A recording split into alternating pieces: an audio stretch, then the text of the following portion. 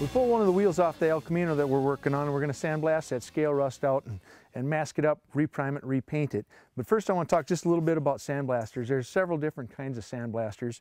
You know, there's little mini blasters if you just got a real small area. There's gravity feed sandblasters that have a hopper on top of the gun, and as you pull the trigger it feeds sand in. Very common types you find in most part stores is a siphon feed, where you just hook the air up to the sandblasting gun, and as the air pressure goes by it draws sand up. And then that's probably the most common type. Probably the best type though is a pressure type blaster. It's by far the most aggressive. So that's what we're going to use today.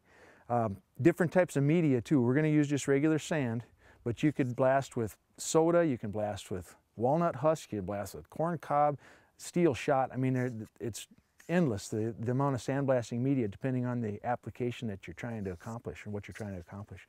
But we're going to just use regular sand. One thing about sandblasting, the sand is very, very carcinogenic. You definitely want to wear protective gear, respirator. I'm going to put a hood on when I actually start blasting and get some gloves on.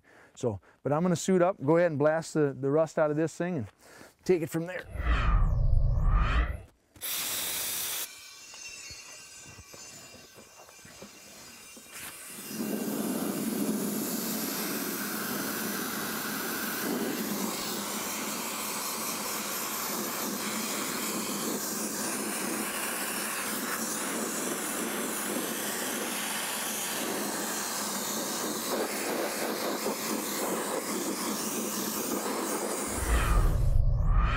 I got this one pretty well done. I got a little bit more to touch up.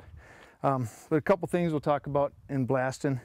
You need a really good air compressor. I mean, you need to have a lot of capacity to run any type of sandblaster. And then two, you need some kind of a line dryer.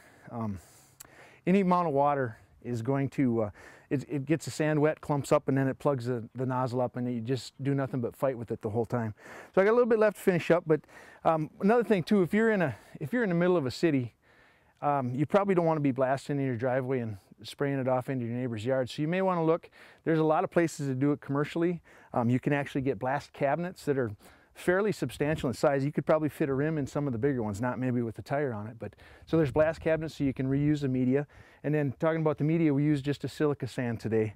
It's a special sandblasting sand. You can get it at Home Depot, Fleet Farm, I mean any of the big stores, or even a parts store. So I'm going to go ahead and finish blasting this one up, and it'll be ready to prime and paint.